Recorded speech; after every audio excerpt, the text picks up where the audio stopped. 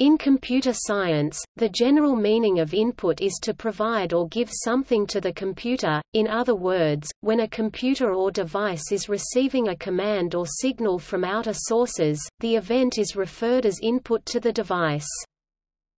Some computer devices can also be categorized as input devices because we use these devices to send instructions to the computer. Some common examples of computer input devices are mouse, keyboard, touchscreen, microphone, webcam, softcam, touchpad, trackpad, image scanner, trackball.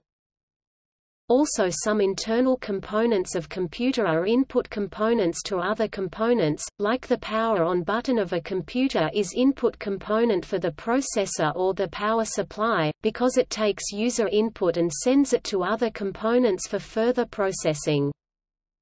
In many computer languages the keyword input is used as a special keyword or function, such as in Visual Basic or Python.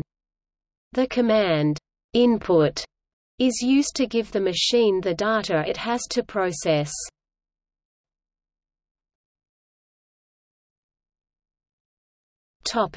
See also: